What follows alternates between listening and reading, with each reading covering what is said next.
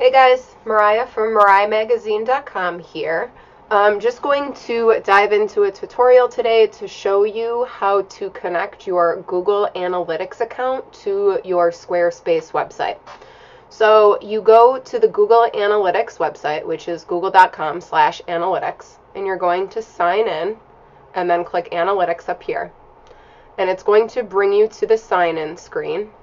If you're not already signed up for Google Analytics, go ahead and create an account or sign in with your Google account in order to access your analytics.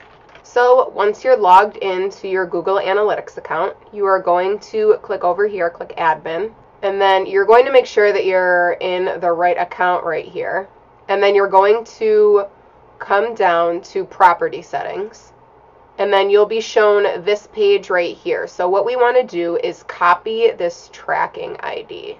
So highlight it and copy it. And then we're going to go into your Squarespace website. So go ahead and log into that. And then once you're in here, you're going to come down to Settings.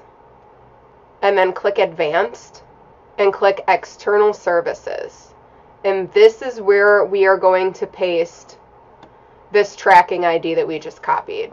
So go ahead and paste it in there, and then click Save, and now your website is set up with your Google Analytics account.